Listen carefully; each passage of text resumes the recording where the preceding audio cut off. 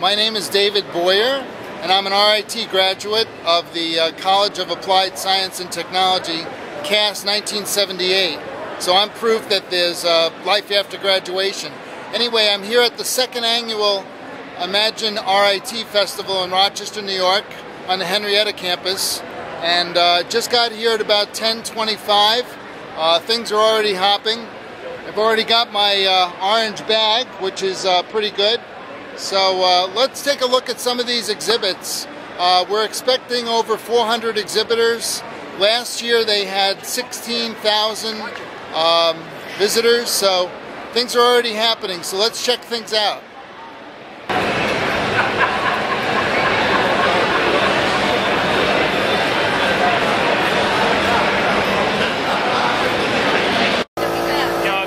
That's the artificial. Oh no, that's not the artificial hand.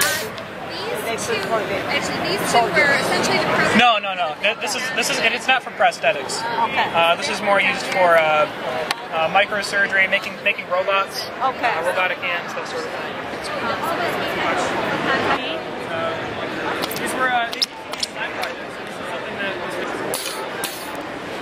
Yeah, it's for the kids. I like playing with kids.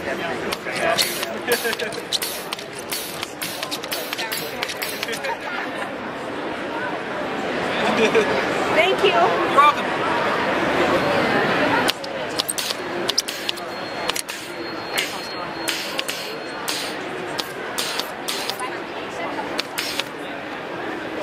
Alright, my name's Cheryl Gillow. I'm with TEAK, which is Traveling Engineering Activity Kits, and this is through the Women in Engineering office.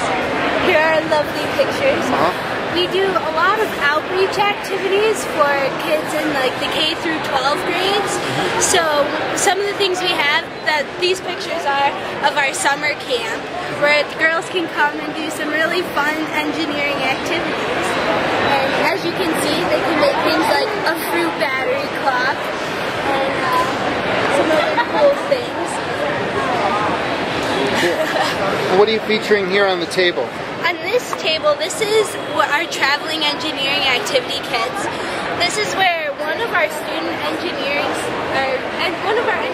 students will go out to a local middle school and we'll take these hands-on activities with us and we'll teach the kids about them. We have 6 different kits right now, and we have a bunch more that are being tested right now as well. But the kids get to do all of these hands-on activities and get to learn about a little bit about engineering and what are some of the cool things we get to do. That is cool. Like, talk about one of these. So what we have here is our fuel cell car, where it comes. We bought it as a kit, but what we do is we separate the kids into different groups, and then within their groups they act as an engineer, a certain kind of engineer, and then we have them assemble the car, and then what we have them do is we teach them how it runs. They perform electrolysis, which is splitting water into hydrogen and oxygen gas. That's what these little tanks are in here.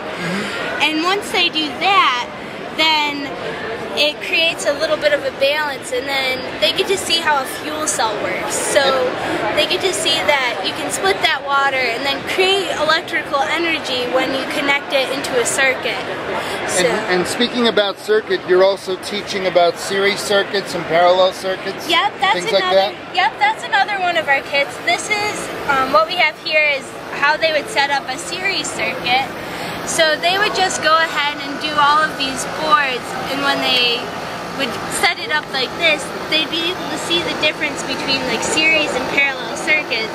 And series, if you unscrew one of the light bulbs, they'll turn off, kind of like the old school Christmas lights. Yeah. But this is some of the things the kids don't always they don't always know this stuff before we go out, so it's really fun to it's the fundamentals. Why do you think this is critically important? Because of the age that we go to these classrooms, a lot of them don't really know much about engineering. So if we get to go and have like a really good impact about, wow, engineering's really cool, it's really fun, it's really important, because then you get them thinking at a younger age, well, maybe I want to be an engineer. So that's why it's really important, and it's also really fun for us students. So. Oh, fun is important, isn't it? Yeah, definitely. Thanks a lot. You're you're welcome. Okay. That's so cool.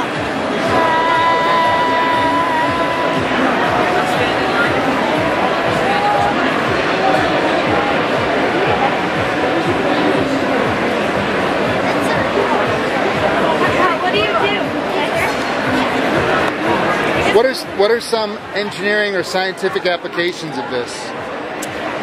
I don't know.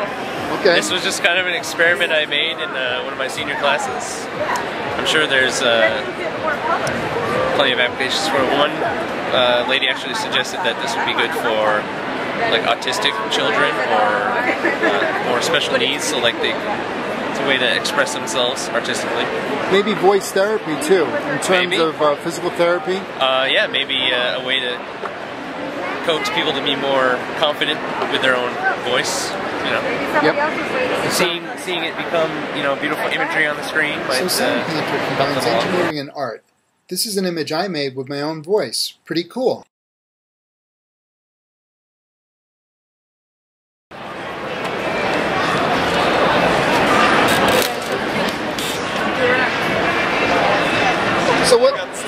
So what is it exactly?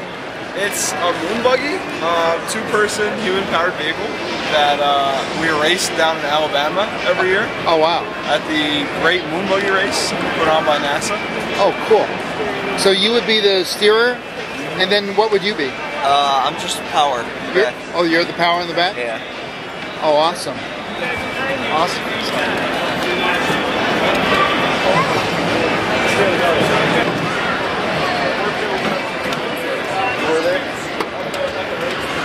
Yeah.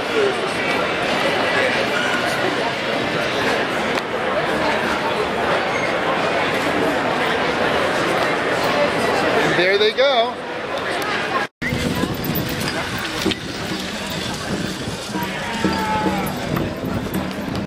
Hi, I'm Matt Brazo. I just won last night first place in a scholarship competition. I got 30 grand to come to RIT. Yay!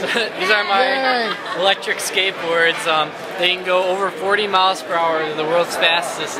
And they have a built-in speaker system with a Bluetooth link. And these things haul. I wear a full motorcycle suit and a helmet when I ride them. This board right here is called the Skate Aid. It's a kit you can add to your existing longboard to create to get your board going faster and keep you going at a constant speed. And tell me about this board again. Well, this skateboard, it's all handmade. I design it all on the computer first, and then I print out the blueprints and I carve out the decks by hand. I reinforce them with fiberglass. There's an all fiberglass bottom on here with an electric motor. It's a robotics motor, and it can get you up to 40 miles per hour. Is that like a stepper motor, or is it a stepper? It's a DC motor. It's 3 horsepower. It can handle 300 amps. Oh, 300 amps! Holy cow! So this is the Bluetooth connection. The control panel. You can adjust volume, turn the Bluetooth on, adjust the bass quality and the sound settings. And then that's just freewheel. These are the skateboard trucks with 78 millimeters on here.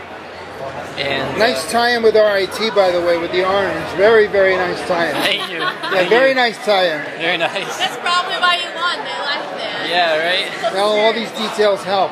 So what's your next step with this project? My next step is getting these things manufactured for this upcoming summer. So if you check out my website or anything, iBrazmotors.com, you'll be able to check out some cool videos and see what's coming out next. That's cool. So there's patenting too relating to this? Yeah, I've got full patents on all of these, so... Don't try to steal it. No.